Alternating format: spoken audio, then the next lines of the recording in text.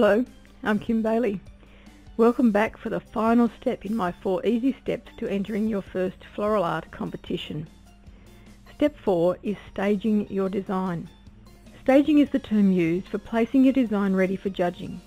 In some places it is referred to as benching your design, although this doesn't actually mean that you have to put your design on a bench. Okay, we're at the competition venue. We have a vehicle full of materials ready for our design. We've practiced constructing the design to our plan, so why can't I get out of the car? You know what? Even now, more than 10 years after my first floral art competition, I get nervous when I arrive at the competition venue.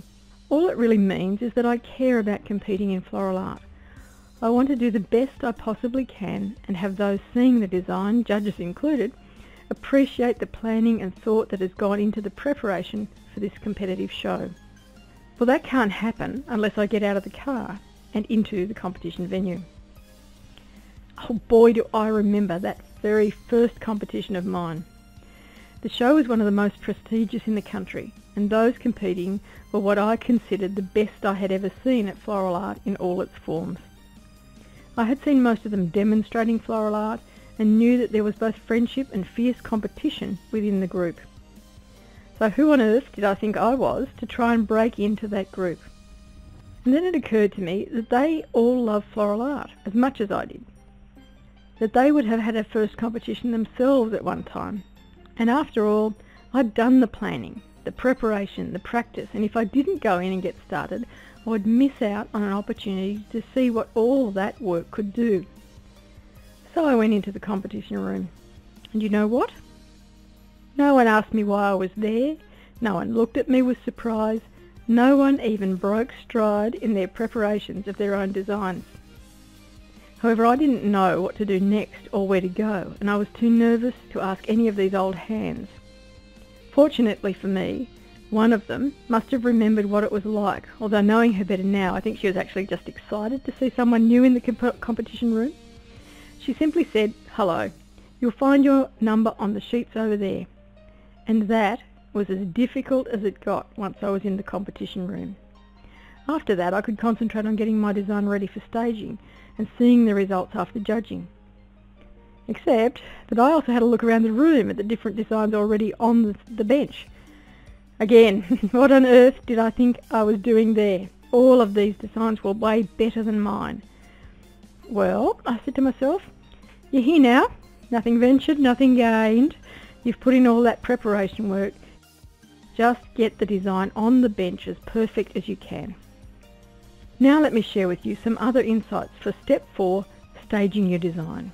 In this step I'm going to cover finding out where to place your design, organising your work and preparation area, planning the order and timing of your staging, planning for breaks, for food and for drinks, what to do once your design is completed, which actually means don't fiddle with a completed design, and taking photos of your design. There'll also be a little bit about the disaster recovery plan again, in case you need to use it. Walking into the competition area for the first time is like starting a new job.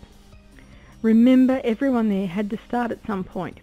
You're there to compete and to learn first and foremost, so focus your energy on this. Check in with the show secretary or a show steward, if there is one, on site. This person should greet you when you arrive, but they might be with another competitor, so wait patiently. It's often the person who accepted your entry form, or sometimes another official from the organising committee. Introduce yourself, both with your name and the class or classes that you have entered.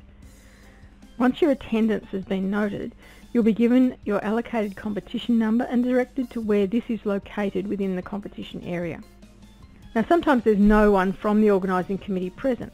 At these competitions there'll be a printed list of competitor names with exhibit numbers. The listing's usually in class order, and all you need to do is check where your name appears and the relevant exhibit number beside that. Then find where this number has been placed in the competition area, and that's where you put your design. Now that you have your competitor number, find your place in the competition area. Check that the space allocated for you is correct for your class, the size, the access to it, particularly if it's an all-round design. Advise a steward if you're concerned about anything in your allocated area. Put something from your design on your spot This is your first entry to the competition area, so mark your spot. It also helps in case someone tries to put their design in your place by mistake before you've staged yours. Check with the steward if something is not right with your space, whether it's the size allocation, the condition of the bench top, or the covers if they're being used. Point this out to the steward to note, and they'll inform the judge if they can't fix it before judging. Advise the steward if you're withdrawing from a class. This of course is common courtesy, but sometimes forgotten in the excitement of a competition. Now we're ready to start putting this design together. You're not in your usual design environment, so take the time to organise the space where you'll construct your design for staging. Lay out your tools and mechanics. It is impossible to get something you know is in your tool bag with one hand when you are trying to hold a structure together with the other hand. Use a table or workbench provided, or one you bring with you. If you're using the actual competition bench to prepare your design, you must make sure that you don't encroach on someone else's competition space. Keep your area clean and organised. Keep a rubbish bin handy, and sometimes keep the floor covered as well. With all your requirements laid out, and before you start constructing your design, review the design plan and the practice notes. Look at the time you have available from now until judging. Work out a timetable that includes some breaks and a buffer in case you have a few challenges with the construction of the design. Don't worry if your design is the only one in the competition area. Some competitors will finish their design but not stage it until the last minute before judging. Review all the tasks for staging your design and determine an order of priority for those tasks.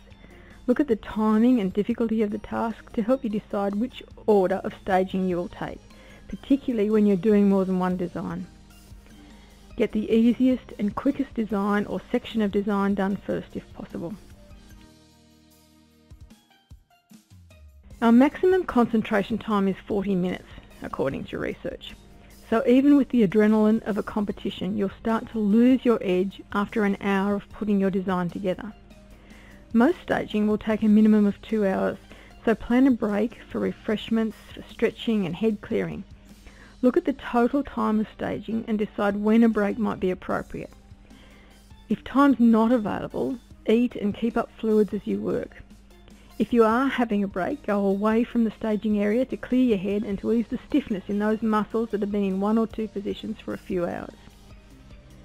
I'm going to say this next bit very slowly and clearly.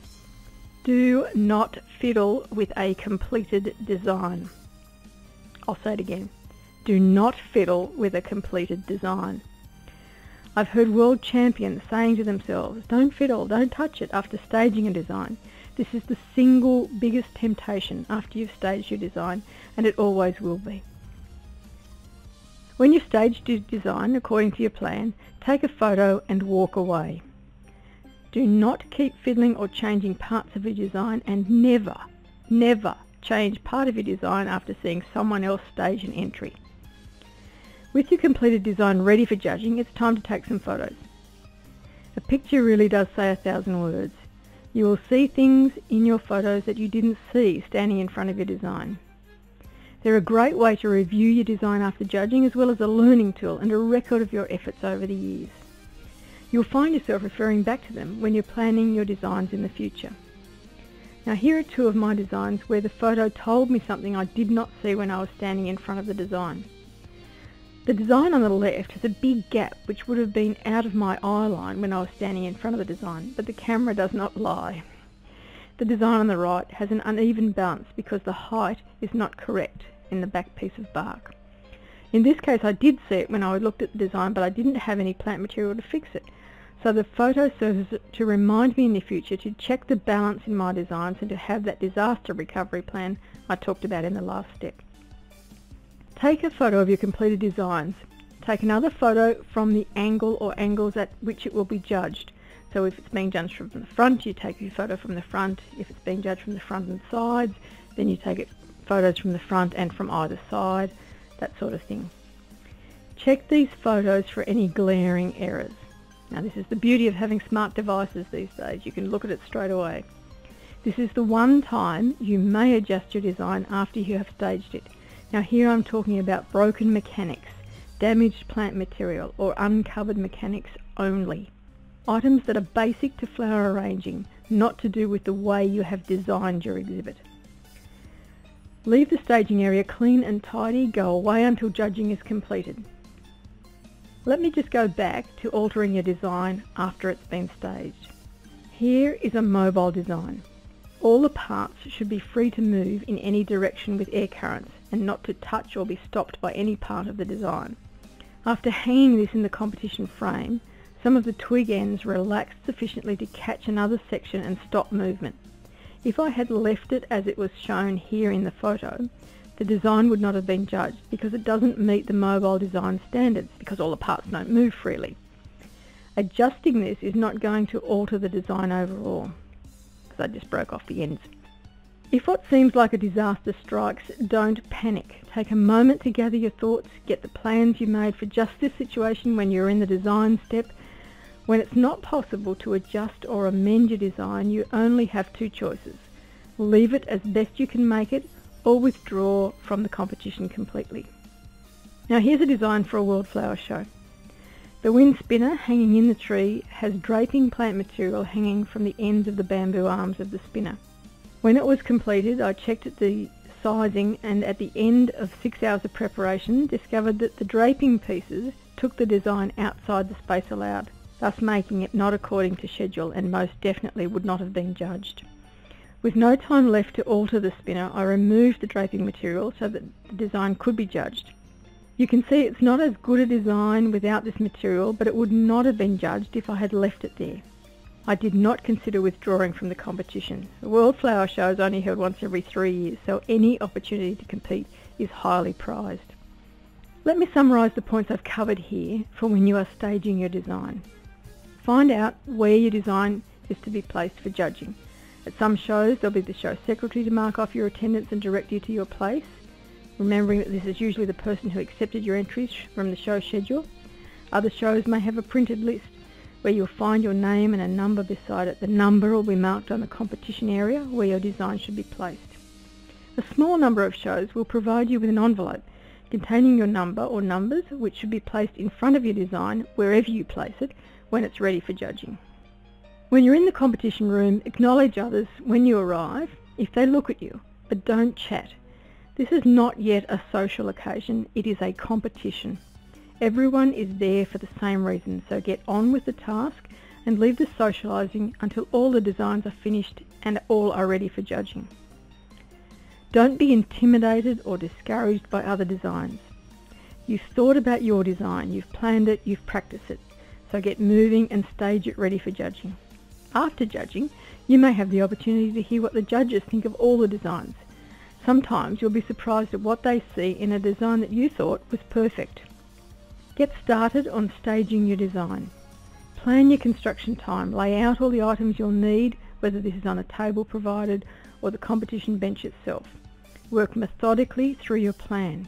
This is why you wrote down the sequence of construction when you were planning this design. Check all the components of your design for marks or damage that may have occurred during transport to the competition. If something is damaged and can't be replaced, think about alternatives. Don't give up. Keep your construction area clean. This is particularly important when you're constructing on the show bench. You must ensure that you only use the space allocated to you, even if there's no one else around you when you're staging your design. Keep your rubbish with you and dispose of it as directed by the show organisers. One of the best purchases I ever made in my early competition days was a collapsible rubbish bin. I still use it today. It's a wire-based circular bin that folds flat when not being used and is large enough for all of my offcuts, even if I'm doing 10 designs. A large plastic sheet to cover the floor is a practical alternative. When you've finished your staging, dispose of your offcuts as directed by the show organisers or take them away with you. Never leave them in the competition room for someone else to clean up. When your design's finished and ready for judging, take some photos. These photos should be taken from the angle or angles at which your design is going to be judged. As tempting as it is, do not fiddle with your design. Remember, even world champions talk to themselves and tell themselves not to do this. Wait and hear what the judges have to say. What do you do when, after all the planning and preparation, something does go wrong whilst you're staging your design? Remember in step 2 I said you should keep a written record of your planning? Now is when that can come in very handy. Go back over the planning and find a way of solving the issue, or improvise a new solution that will work for your design. Unless the whole design is ruined, you should always try and stage an entry once you have made it to the competition room. Let me share something with you about the example we've been looking at, citrus, glass and grass. The glass shelves came from an old window and had paint along the short edges. I saw this when I was planning and practicing and told myself I should remove all that paint before competition day. Did I? No. This meant that I was faced with trying to remove the paint whilst in the competition room or devising another solution. As it turned out, I didn't have time to remove the paint in the competition room, so a new solution had to be found. I had brought the mandarins with me to use in the design and worked out that if I peeled one, the segments could be laid along the glass covering the paint. Placing the unpeeled mandarins in the bottom section of the design would create repetition of this plant material. In the best possible result for this improvisation, the design was placed first. My message: don't waste time despairing, find a solution. Now it's time for judging. Leave the competition room. Judging is generally a closed activity, meaning that no one but judges and stewards may be in the competition room whilst the judging is being conducted. That's it. You've done it. You've entered your first floral art competition. Now is the time to get to know some of the other competitors whilst you're waiting for the judging to be completed. And then what? Once the judging's finalised and the place cards are displayed, have a good look at the other designs. Take notes about how others told the story of the class title, or any new or unusual mechanics that have been used. In step 1, I mentioned very briefly about taking the opportunity to listen to the judges' feedback. Sometimes these are general sessions where the judges will talk about entries for the class as a whole. At other competitions there is feedback on each design, and at still others the judges will complete a short written form that provides you with their thoughts and suggestions about your design. In all cases, these are worthwhile. Hearing the judges' comments on designs other than yours is as educational as the feedback on your design. You can learn from every design, its good and limiting points. Before you leave the competition room after judging, write down your own comments on your design and the process that got you to the competition room. I do this on my planning sheet so that when this class title reappears, I can refer back not just to what I did previously, but also how that worked. Regardless of the outcome of your first floral art competition, it's time to celebrate. You have achieved a special goal. You have entered your first floral art competition. You now have a process to follow for entering even more floral art competitions. If you're not already a member of a group or club, find one where design styles and judging are explored at regular meetings to keep your knowledge up to date. Start looking for other competitions. Chances are you'll see some of the same people at every competition you go to. At least once a year, try a new design style or revisit a design style that you find difficult, or even try a new competition. Part of the attraction of floral art competitions for me is that there's always something to learn, something new or something different to see. Most importantly, enjoy the friendships you'll make in this creative arena. You will find people who share your passion for flowers and plants, people who see art in everyday objects, and people who want you to share their appreciation for the natural beauty that surrounds us. That's what floral art is all about. It's art with flowers. I wish you every success with your first floral art competition. Please let me know how it goes for you. Maybe we'll see one another at a competition somewhere in the world in the not too distant future. I'm Kim Bailey.